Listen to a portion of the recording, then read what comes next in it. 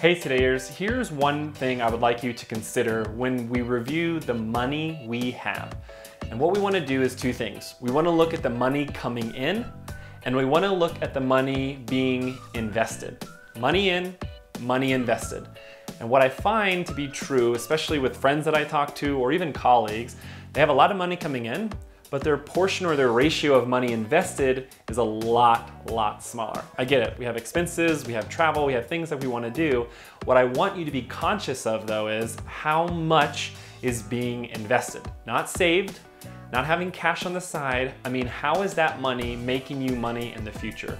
Where is it being invested? Start looking at it. So take your whole paycheck, think about what it is that you're spending your money on, do that budget, and then ask yourself on a line item, how much are you investing? And it could be in anything. It could be real estate, it could be stocks, it could be something small. You might have $10 to start out with. Buy one stock and learn how the stock market works. Even it can be something investing in your mind.